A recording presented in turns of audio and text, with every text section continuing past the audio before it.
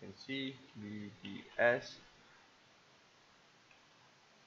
I'm just gonna work on this now. Yeah. So when you're modeling or when you're sculpting with ZBrush, right? You will you may want to look at uh, say the materials. Okay, so the materials now, this is by default. This is ZBrush default, right? So sometimes this red clayish red, right? It may not be that, you know, the best selection for you, but it depends. It solely depends on the preference. I would not say this is wrong or use a specific material, then work on it and so on and so forth. I leave it to you. But normally, what I would do is I'll go for matte cap.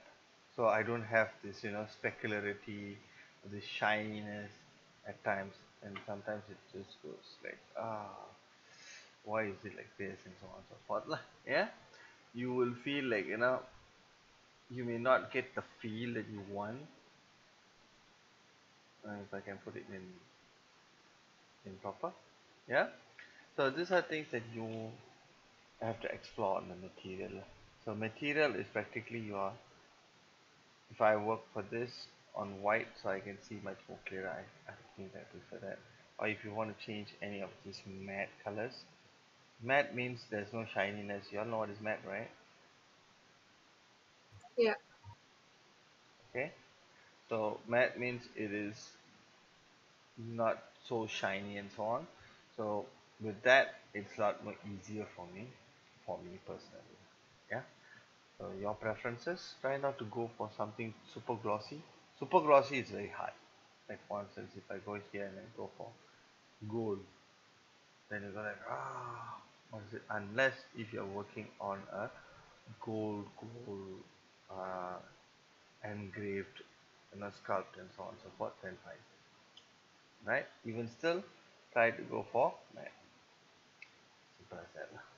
Yeah. All right. Next, we all know that this would work. How it works is you have to break it apart. So which means like how we did last week, we started off with a sphere, we added another sphere, or we copied another, duplicated another sphere, and then we did the base first, landmarks, and then eventually extrude the components that is needed to be extruded to form this head, right? So sometimes it's a bit weird because you may not see the ears and you feel like, what is this? It is not coming or it's not gelling together. So if you want that to happen, so sometimes I would strongly advise is you insert an object, okay, any 3D object or whatever, right? So it's a lot more easier. Cubes are fine, but sometimes it's just too, I would say, um, I don't know. I prefer sphere. Up to you. You can use cubes. It totally depends on what you really want to do. Anyways, I've already insert. You know how to insert already, right? Yes, no. Under subtools, Yes. insert. You will insert. You see this? Insert. When you press insert, you will have this no options of 3D meshes given to you. Okay. You can use this sphere 3D, right? And once you bring it in, move it to the desired location. After you have already moved it to the desired location, then first, before you even sculpt, please make sure that you adjust the shape and size accordingly. So especially for ears, you can do a separate version, separate from a separate mesh, and then combine it to the head and even the entire body part. It depends, right? So for now, let's go in that undestructive manner. Yeah, okay. Hello? Wait. Yeah.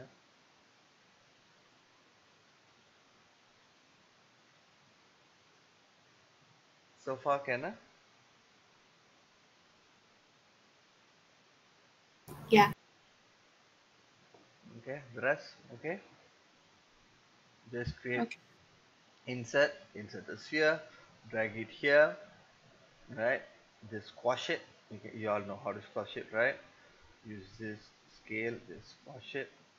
Use this, move, scale, rotate the gizmo. Draw means you're sculpting. These are the move, meaning your overall you're squashing the meshes. Okay, can I? Oh, very quiet. Right. So rotate to the desired position. Drag it over. Okay. Maybe you wanna do adjust it accordingly. Maybe around here. Right. Remember, the ears will come around this area. The jawline will come in between like that, right? Because you have this tendon that later on you will join from the jawline here to the collarbone. Okay, Yeah. right? So I'm going to show a couple of it, and then I will stop. You guys try, okay? And then we'll start again, and then you guys try, and it goes on like that. Okay? Don't want to have it like 5 hours video, 2 hours video. That's exhausting to watch. Okay, shall I move on? Yep. Okay. Okay. So normally before I do anything, alright, I'll use this, control shift, right? This is for the clippings, clip curve. So it's easier for me. I just want to shape things. I'll just cut like knife tool in uh, what they call Illustrator, right? Just get the rough shape now, right? So if I see this overlapping, it's okay because later when we do Dynamesh, these two will then disjoin. Okay. So for timing, just leave it as such, right? I'm gonna use to cut it. I use clip curve, which means I'm using Control and Shift. Then I use the move tool, right? Press S for draw size. You can make it as big as you want and drag it. See how just drag, right? So here we are not doing like super realistic ears yet.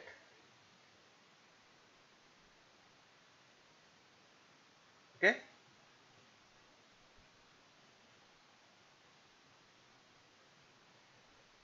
just gonna have fun with it.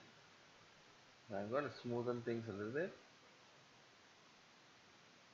drag something like that to begin. Can, Yeah. right?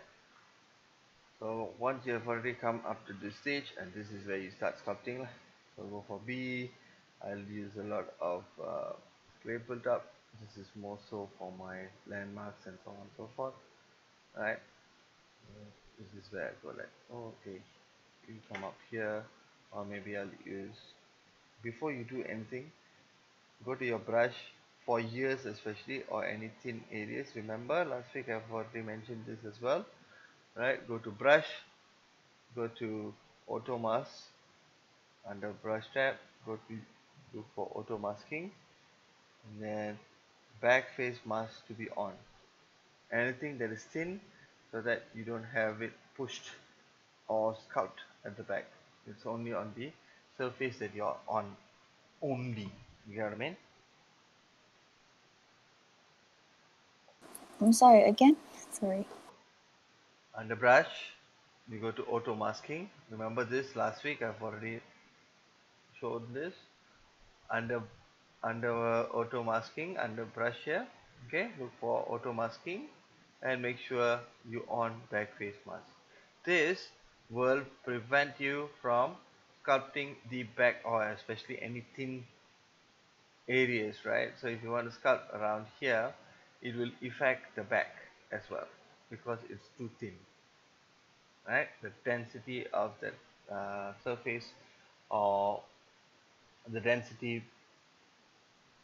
the mass between the distance is too close, or it's not enough that it pulls or it sculpts together or affects the surfaces behind it. Okay.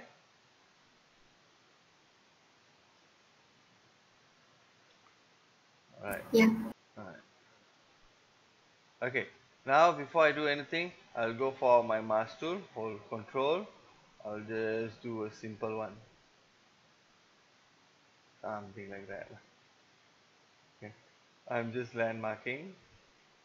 Right. Maybe if you want to have, if you want to erase, you erase certain areas. Right. Just make a simple C, right? And you hit control outside, so you have only this area selected, and you go for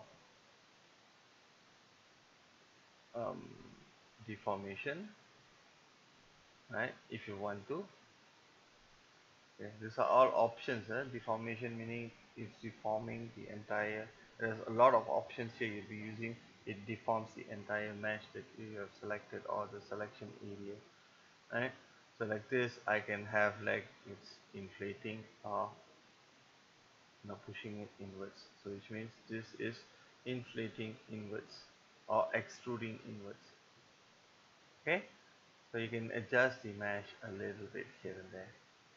You can also rotate this accordingly. You can offset this if you want to. Okay, you can relax it, and so on and so forth. You can polish along the way. You'll pick this up. Okay, can I? Or you can just do this mask selection. You can just drag and drop, up to you, whichever that comes easy. So I will gradually introduce certain components, like deformation is here, this is what it does. Later you explore a little bit. Okay, because we're going to cover too much and it becomes just ZBrush masterclass.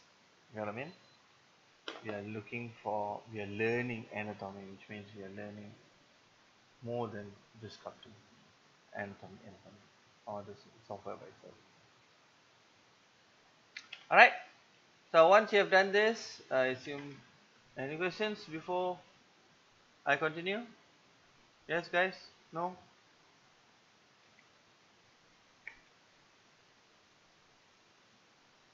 Right. Yeah. Okay. Quiet means I assume everyone understands, huh? So anyways, I'm going to go simple. Right? Just cut. Just now I just put a landmark. Right? Uh, that's about it. If you want to have more details later. But for now, because we're looking at stylized characters and so on and so forth, just do a landmark as such. Okay. You can push it in a little bit, give some volumes and depth. Okay, up to you. I always do this. This is fine. Then you go for your pinch brush. Right. Alternate, pinch it.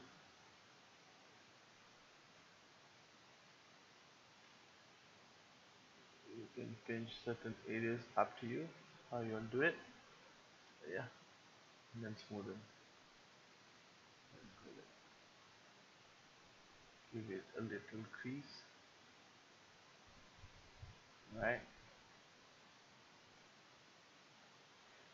As long as it kind of like represents the ears. Okay, so it's there approximately. If you want, you can do that.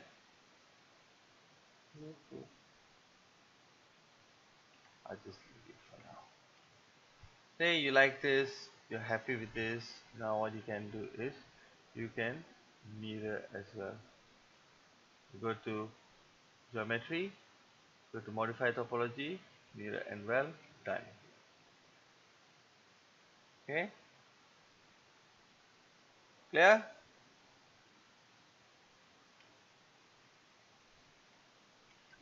Wait, what brush were you using again? Huh? For the And pinch brush something. Pinch, pinch. B, pinch. P. Look for P. B, P. See, you got pinch. okay. Alright. So the one that I'm having here, this is the extra plugin. Like if you want this, you can just go to, I will share the link on Discord, and you can just go there and download it. It's for free. Yeah. Okay. So pinching is practically, this is what you're doing. You're pinching, you're pulling the mesh together. You know how you pinch, if you pinch your skin, right, or your hand or any of your fatty areas and so on and so forth, your organs or whatever not, right, as you pinch any surface of your skin and so on and so forth, you're pulling, right, you're pulling the meshes surrounding it, and then you are kind of like concentrating on kind of pinching it to one specific shape that you are intending to create. All right, hello Yeah. Yeah. guys, you have to quickly say answer please. All right, that's easier. So with pinching, right, that's what it does. Then pinching will also give you, one is with pinching brush, so I'm gonna go for pinching brush, right. You can either cut inwards, or it will pinch and give you this kind of holes or clarities around that lines. But as you can see here, it will pull the surfaces from right and left and so on and so forth to form this particular crease or cut. Okay. Okay. Thank you. Then if you want to have it more sharper, so which means you want to have this kind of nice sharp edges, how do you do that is by alternate, which means you do your opposite. Okay, with that you're pinching it to form this shape, like that, sharpness, like how we do it with Damien standard. Got it? Yeah. Right, cool. So with that, now you can try and see,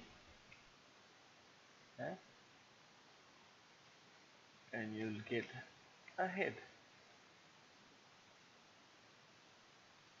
Okay, so remember, just now what we did is we mirror and well. You all know this already, right? Mirror and well, so which means you do on your, make sure it is on your left hand side, because it will, by default it will just mirror from here left to right.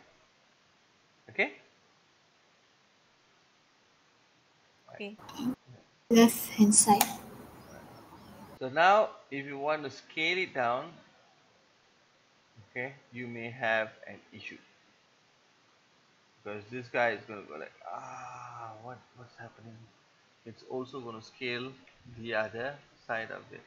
So what you can do is you can just hide this dude, or you just do a mask.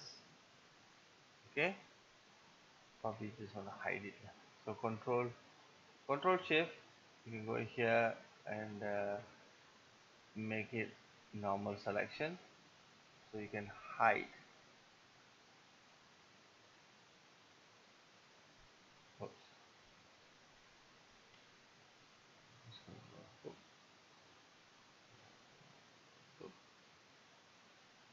say you're going to just hide that part, okay, the right hand side, and you're just going to delete hidden. So now this is only one. Even if you just click once, see, nothing appears. Right, so you have deleted. Say if you want to do it or make it small, all you have to do is, work on one side, okay, and then mirror well. Make sense? Yeah. Okay. Right. So that's that for mirroring. So the same technique that we now can use to work on forming the other components of the body. Make sense? Yep. So the ears can be this small, ears can be slightly bigger. It's up to you. But these are the techniques. This is for demo purpose, right?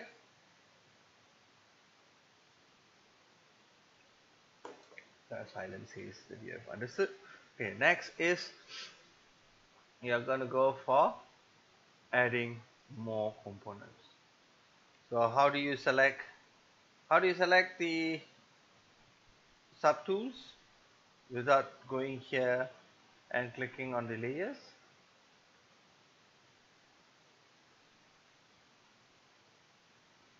Hello. How do you do that? What? How do you select the other object that is, in a different layer of the subtool without going here in the viewport by itself? How do you do that? How do you switch? I want to work on this. Now I'm working on the ears. Now I want to work on the head. How do you do that?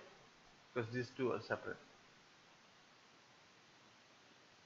Control click. Nope. Alternate. Okay? Huh? Alternate. Alt. A-L-T. Alt. Oh, Yeah? By holding Alt, just click on it. Click on any of the objects. So it'll swap. Swap. Swap. Cool. Yep. Guys, this is all basic stuff, huh? Got a long way to go. Please practice. so how do you mirror again? Go to geometry, modify topology, mirror and well. Okay? Yeah. Do it on the left. Make sure it is on the left. Anything that you're adjusting is on the left. So it will mirror directly. Okay? Yeah. Right. Can I move on? You all want to try first?